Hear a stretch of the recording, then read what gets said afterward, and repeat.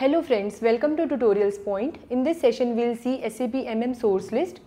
So agenda for this session is overview of source list and how to create, edit or display source list. So let's start with overview of source list. As you have already defined material and vendor combination in info record and you want to define time framework during which a material can be procured from a vendor, so you can define that in source list. So source list specifies the time period of ordering a particular material from a given vendor. Now next is how to create, edit or display source list. Transaction code to create source list is ME01, to edit is ME02, to display is ME03. So let's do all these functions practically. To create source list, enter transaction code ME01 in command field. This will navigate you to source list creation page. You can also navigate via SAP menu. So we'll just go back to the home page. In SAP menu, select Logistics, select Materials Management, select Purchasing, select Master Data,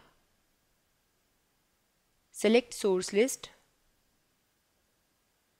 select ME01 Maintain. This is the source list creation page. Here you need to enter your material and plant for which you are creating source list. I am entering test data here. After entering your material and plant, press enter. On this page, you need to enter the validity of material.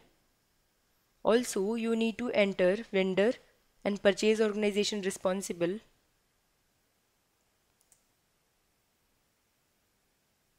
I am entering test data.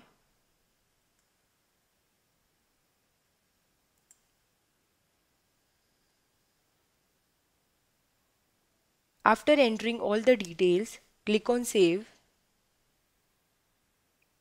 Source list will be generated. If you want to check whether source list exists for a material or not, then enter /n ME03 to display source list. Here you need to enter material and plant. This will display source list for material. So in this session we learned how to create and display source list, and in next session we'll see how to create purchase requisition and purchase order.